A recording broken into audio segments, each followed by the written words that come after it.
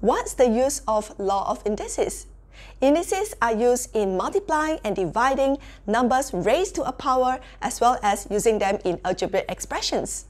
So what are the 10 laws of indices? In this video, I will show you some of the examples on how to use law of indices, and we'll start right now.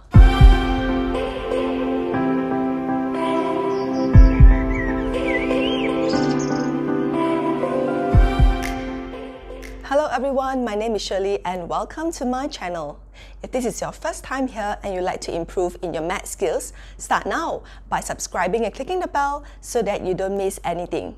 Let's take a look at the first law of indices.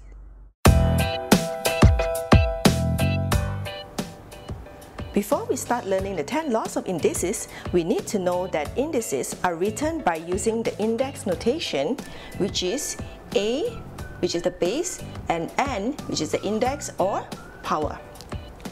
So we can express a number in index form by using the following step. For example, 27 is equals to 3 times 3 times 3, okay, which is equals to 3 cubed. And then 64 is equals to 4 times 4 times 4, which is equals to 4 power 3. Okay, then if it's 125 is equals to 5 times 5 times 5, which is 125. Okay, so to find the value of a number in index form, we can also use this way. For example, if they give you 2 power 4, okay, so find the value of 2 power 4 would be 2 times 2 times 2 times 2, which is equals to 16. So if it's 3 power 4, it would be 3 times 3 times 3 times 3, which is equals to 81. What if it's 5 power 4? So 5 power 4 will be 5 times 5 times 5 times 5, which is equals to 625.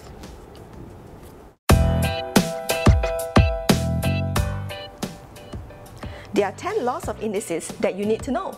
For law number 1, is a power m times a power n is equals to a power m plus n, which means the product of the two numbers in index form but with the same base, which is a and a, can be obtained by adding up the indices m plus n. Okay, so we get a power m plus n. Okay, I'll show you some examples. Let's say if it's 2 power 3 times 2 power 5, so we get 2 power 3 plus 5. Okay, so 3 plus 5 is 8, so the answer is 2 power 8. Let's try another one. Okay, let's say the question is 3x power 6 times 5x squared. Okay, we break this up, we write down the numbers first. Okay, the coefficient 3 and 5 we can times together. So times x power 6 and x squared. Okay, so 3 times 5 is 15 times, so x, we add up the power 6 plus 2. Okay, so the final answer is 15 x power 8. Okay, let's try one more, which is c. So p squared q times p q power 4. Okay, so we put it here. So we arrange it according to the p and p. Okay, so p squared times p. Okay, this is actually p power 1 and this is q power 1, so I put 1 here. So times q, okay, 1, okay, it's from here, times q4. So it's equals to, okay, so p 2 plus 1 is 3, okay? You just write it down first. So q 1 plus 4, which is 5, okay? So for the final answer, so p cube Q 5.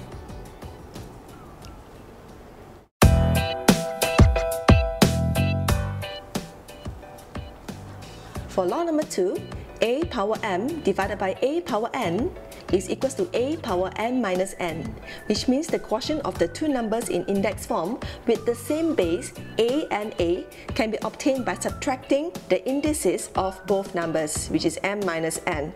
Okay, so I show you some examples. Okay, 3 power 10 divided by 3 power 6. Okay, this is a very easy example. So it's equals to, okay, we write down the same base. So 10 minus 6. So 10 minus 6. Okay, show the working. So equals to, so 3, 10 minus 6 is 4. Okay, so make sure that the base is the same before you can minus the indices. Okay, I show you another one. So B, 25x power 12 divided by 5x power 6. Okay, so it's equals to, so 25 divided by 5, so I put it over here, 25 over 5. Okay, so x 12 minus 6, so equals, so 25 divided by 5 is 5. Okay, and x 12 minus 6 is 6. Okay, let's try another one. So C, okay, say the question is P power 8 Q power 6 over P square Q. Okay, equals. So take note that Q means Q power 1. Okay, so P, we arrange it. So P, 8 on top, and then there's a 2 at the bottom, which means we minus. Okay, so 8 minus 2, then Q 6 minus 1, so 6 minus 1. Okay, so there's a times in the middle, so equals P, so 8 minus 2 is 6, and Q 6 minus 1 is 5.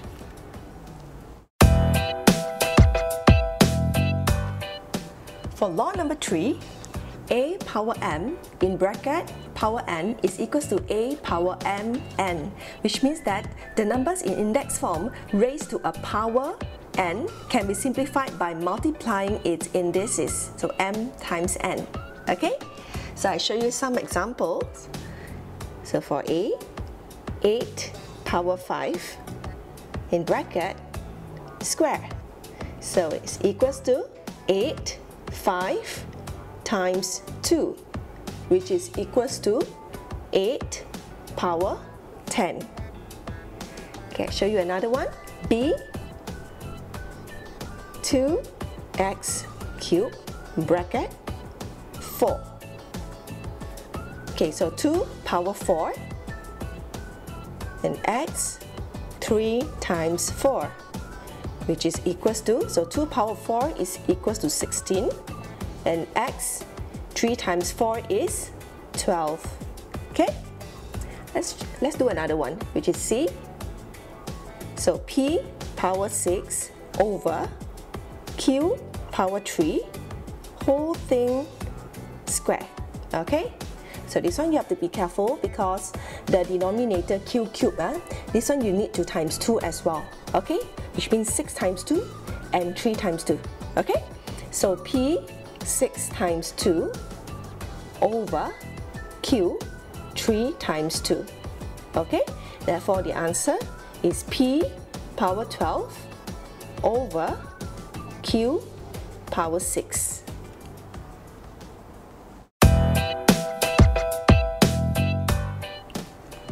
For law number 4, AB in bracket power m is equals to A power m and B power m.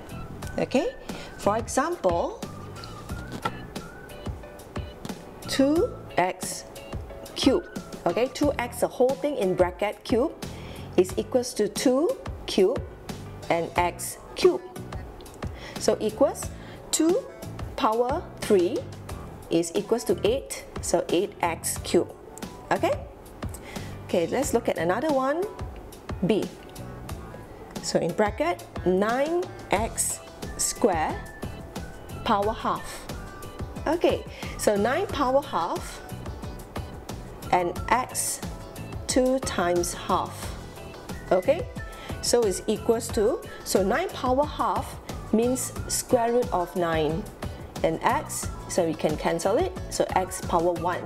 So square root of 9 is 3 and x power 1 is x. Okay, let's look at another one. C. 27 y power 6 whole thing power 1 over 3. So it's equals 27 power 1 over 3 and y 6 times 1 over 3. So equals, so 27 power 1 over 3 is cube root of 27, and y, can simplify this, 2, so y squared. So cube root of 27 is equals to 3, and y squared, we just bring it down. So that's the answer.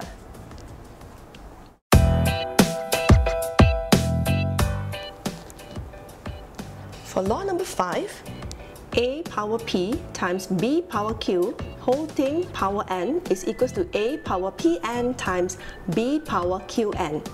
Okay, let's look at some examples. 2 power 3 times 3 power 4 whole thing square, okay, is equals to 2 power 3 times 2 times 3 power 4 times 2. So we get 2 power 6 times 3 power 8. Okay, let's try another one. For b, p square times q power 3 whole thing power 5, and it's equals to p power 2 times 5 times q power 3 times 5. So the answer is p power 10 and q power 15. Let's try one more. C. 2x squared times 3y whole thing cube. So we get 2 power 3 x 2 times 3 times 3 power 3 y power 3. So 2 power 3 is 8, so x power 6, and then times 27, because 3 cube is 27, so y cube. So equals to, so 8 times 27 is 216, and then x power 6 and y cube. So this is the answer.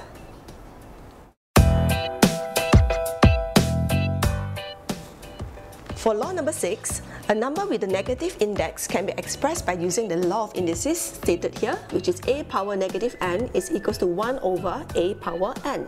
Okay, let me show an example. For a, let's say it's 3 power negative n. So it's equals to, so negative, okay, we make it as 1 over, and then 3 power n will be at the bottom as the denominator. Okay, let's try another one. For b, if it's x power negative 2, okay, it's equals to, so negative, I change it to 1 over, and then x squared will be at the bottom as the denominator. So it's 1 over x squared.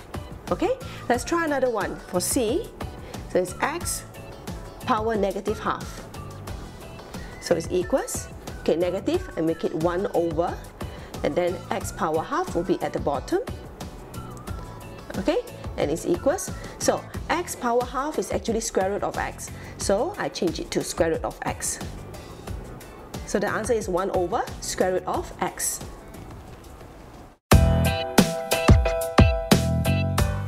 For law number 7, if the index of a number is a fraction, then it is known as a fractional index.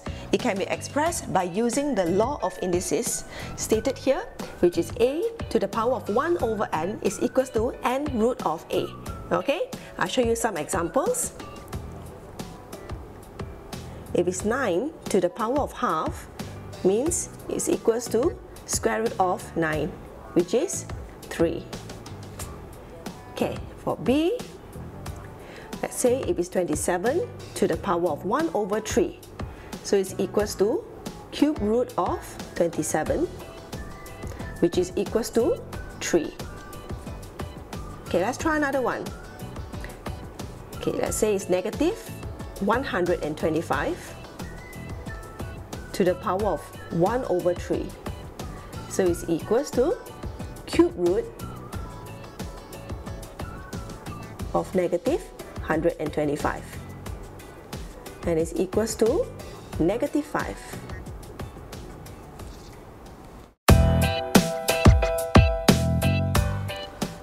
For law number 8, a to the power of m over n is equals to root n of a to the power of m, or root n a, the whole thing to the power of m. Let me show you some examples. 8 to the power of 2 over 3.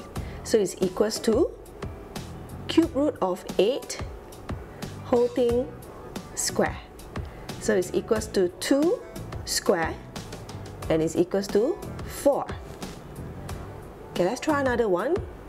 b, 256 to the power of 3 over 4 is equals to, so I'm going to find the root 4 of 256, then the whole thing cube. So inside the bracket, the value is 4 to the power of 3. So 4 to the power of 3 is 64. Let's try another one. C, 625 to the power of 3 over 4. So it's equals, so root 4 of 625, and then the whole thing cube. So inside the bracket, the value is 5, and 5 cubed is 125. So that's the answer.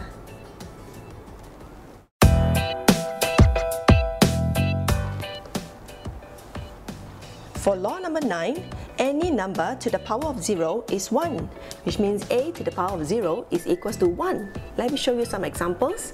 So a to the power 0 is 1. Okay? If it's 1 over x to the power of 0 is also 1. If it's a, b to the power of 0 is also 1. If it's 1000 to the power of 0 is also 1.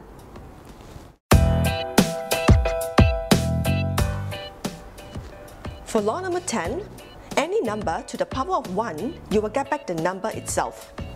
So it's a to the power of 1 is equals to a. Okay, let me show you some examples. If it's 8 to the power of 1, the answer is 8. So if it's p over q to the power of 1, so it's equals to p over q. If it's x, y to the power of 1 is equals to x, y. If it's 32 to the power of 1, we get 32. If it's 4,500 to the power of 1, we get 4,500. Well, that's all for now. Do you wish to see more videos like this? Let me know in the comments below. If you find this video useful, hit that like button and don't forget to subscribe to my new videos every single week. Thanks so much for watching, and I'll see you in the next video. Bye guys!